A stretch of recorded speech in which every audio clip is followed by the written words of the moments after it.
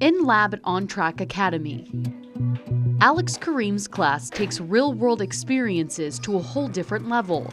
The molecules are actually binding. It's a simulation of epidemiology, so how our disease is transferred from patient to patient, and then how to then use the results of an ELISA assay, which is how we track and identify positive diseases, to then track backwards to patient 0.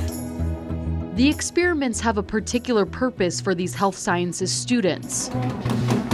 All the health sciences students have a position at Providence in one of their units.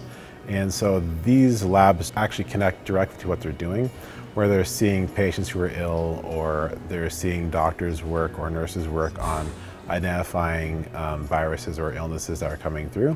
Xavier Thorne is one senior at OnTrack that participates in this program. Three times, so make sure you're watching 3 times. He volunteers at Providence Sacred Heart Children's Hospital 2 days a week. I'm pretty much kind of like the IT guy some of the time, and then I also go, like, they'll tell me what kids and what rooms would like to have someone there to play games with them, and then so I just go and play games with them. So the gaming tech position at Sacred Heart it's connected to child life specialists. So it's the child life specialists that work with the pediatrics units. These are long stay patients. They're there for serious illnesses. So they've been wanting and needing this position for a long time. They haven't been able to fulfill it.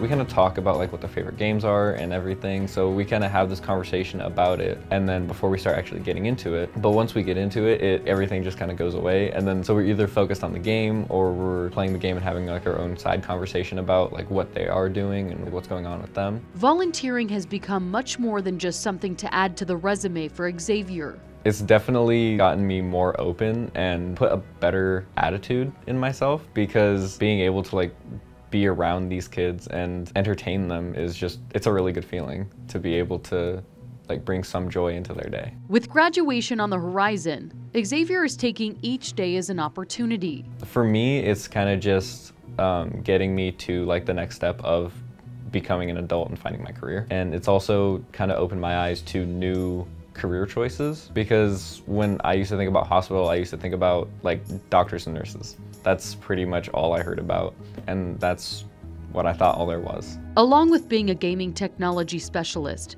Xavier also volunteers at Providence St. Luke's Rehabilitation Medical Center, furthering his skills even more.